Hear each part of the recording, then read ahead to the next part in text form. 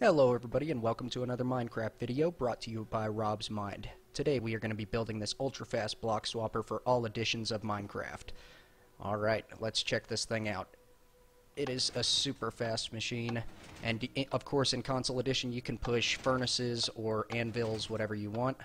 Here the items we are going to be using is a few pieces of redstone, a few redstone torches, repeaters, sticky piston, 2 regular pistons, stone button, crafting table, and your floor of your choice. Let's build it. Sticky piston facing up with your movable object on it. 1 block away you place a block with a redstone torch on that. Repeater coming off of both sides of this torch running into a block. After that we are going to place redstone torches on the face of both of these blocks, and we will place regular pistons on top of them facing towards our crafting bench. Next we will place a piece of our floor on one of the pistons and link all 3 of the blocks up top with redstone. After that, your circuitry is almost done. You just gotta pop 1 repeater right here to make the whole system really fast.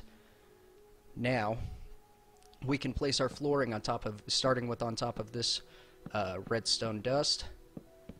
That'll be your input block right there. We'll fill all of this floor in.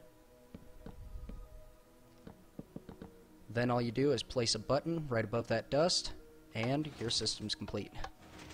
There you go.